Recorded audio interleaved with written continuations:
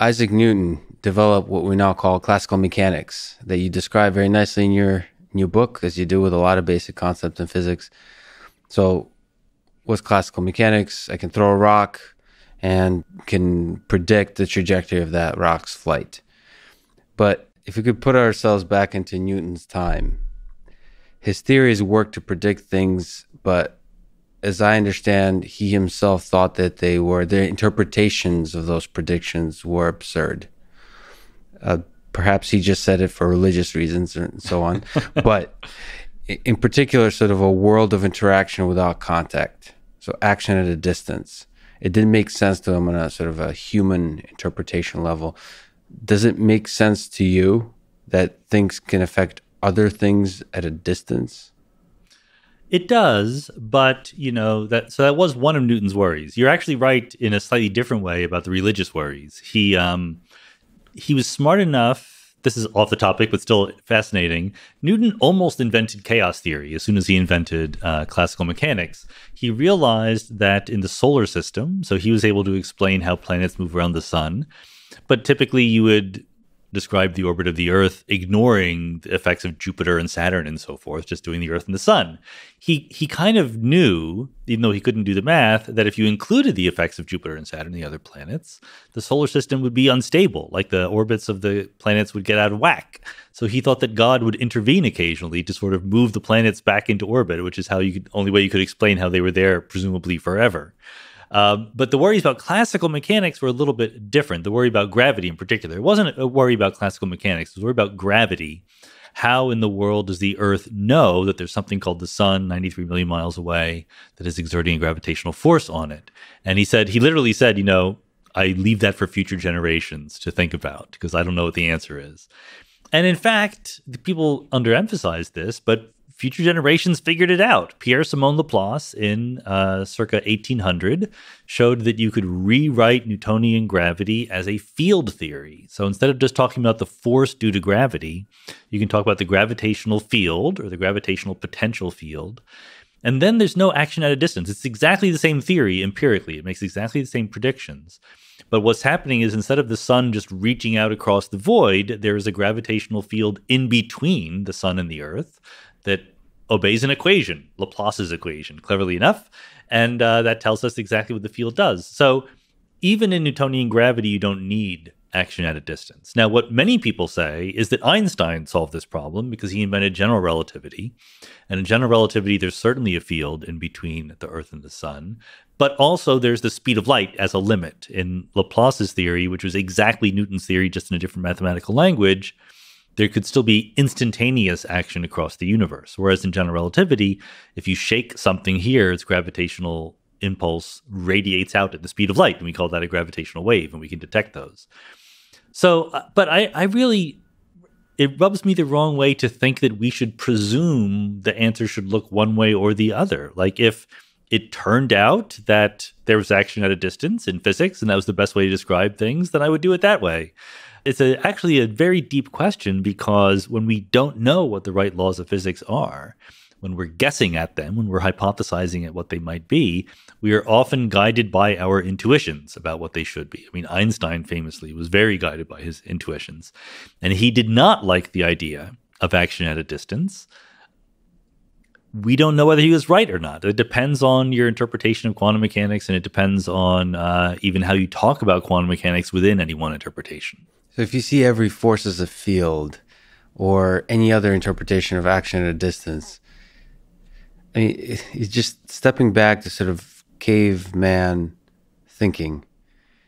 Like, can you really sort of understand what it means for a force to be a field that's everywhere?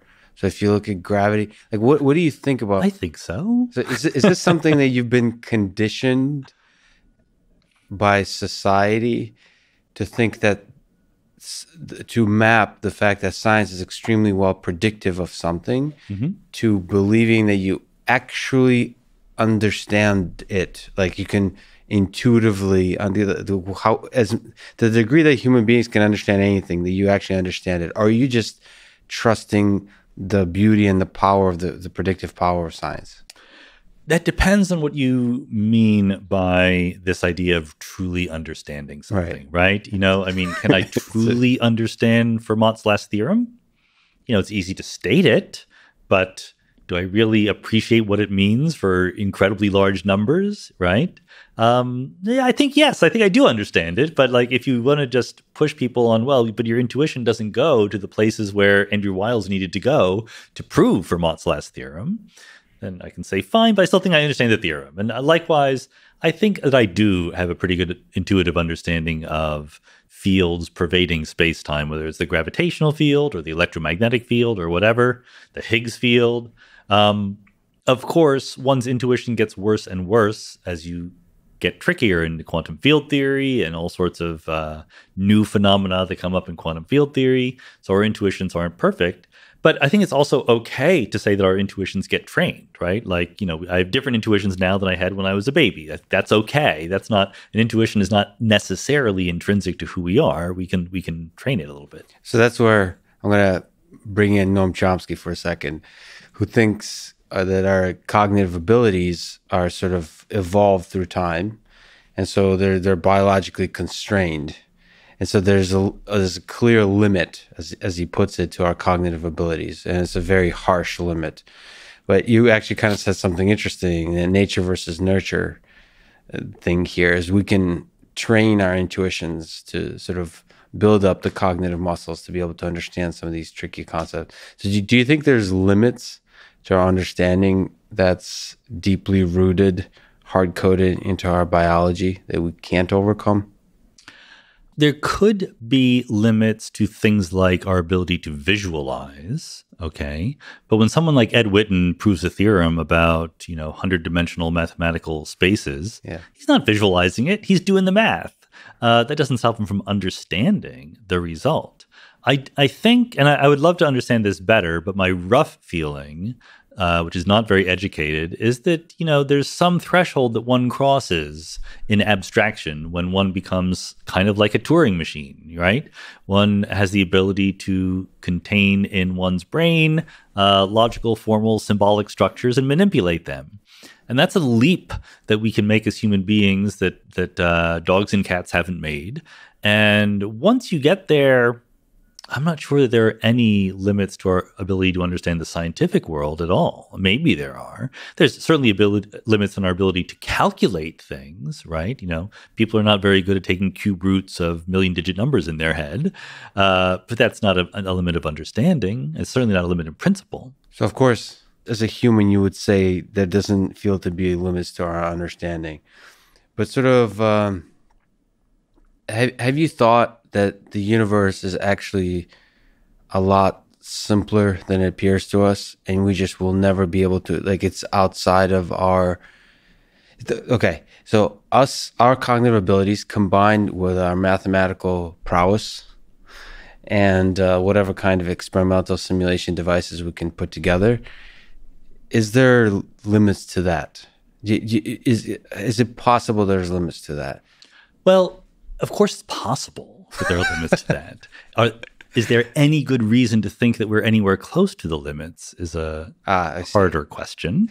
Look, imagine asking this question 500 years ago to the world's greatest thinkers, right? Are we approaching the limits of our ability to understand the natural world? And by definition, there are questions about the natural world that are most interesting to us that are the ones we don't quite yet understand, right? So we're always faced with these puzzles we don't yet know. And I don't know what they would have said 500 years ago, but they didn't even know about classical mechanics, much less quantum mechanics. So we know that they were nowhere close to how well they could do, right? They could do enormously better than they were doing at the time. I see no reason why the same thing isn't true for us today. So of all the worries that keep me awake at night, the human mind's inability to rationally comprehend the world is low on the list. Well put.